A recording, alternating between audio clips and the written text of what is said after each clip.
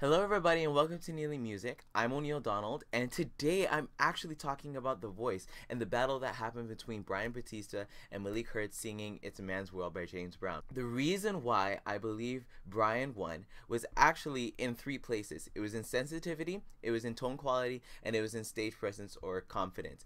Now, firstly, I want to say that I felt like Malik actually won in the get-go when I first watched it because Malik has amazing runs. He is such a skilled singer. However, I realized that Bryan, as a singer, he was much more sensitive to not just the song but the performance, to the stage, everything. Because although Malik is a much more complex riffer and runner, Bryan actually placed his riffs in very sensitive places. When it comes to the way that he mapped out his performance, he had some riffs, yes, but there were other places that he added some things, like he manipulated the timbre of his voice, he brought down his voice, brought down the volume, brought it back, placed it back a little bit, just to give a dynamic feel to the performance that was not just about running.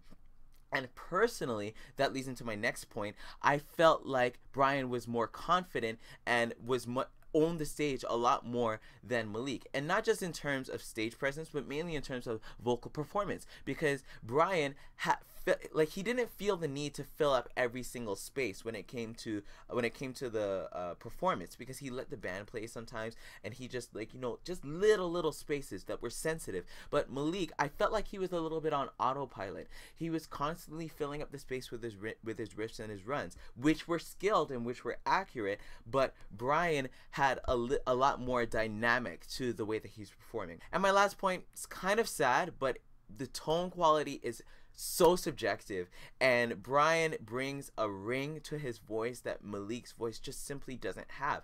When it comes to the technique that Malik is using, it kind of takes the ring out of his voice, because he's in this belty round shape to his voice that that lacks the luster and lacks the the sting that Bryan does. And in addition to that, Bryan also has his falsetto, and Christina Aguilera has a soft spot for falsetto, and I think all of the judges on The Voice have kind of a soft spot for falsetto, and for me, I'm not really quite attracted to it, but that's the way that it is. As a final note, I'm glad that Malik got stolen by Pharrell, because getting stolen by Pharrell means that Malik will be able to work on the lighter sides of his voice, work on just feeling the moment and really leaving space, because I think Pharrell in his music, he's very big on like the subtleties, and even in the way that he performs and sings.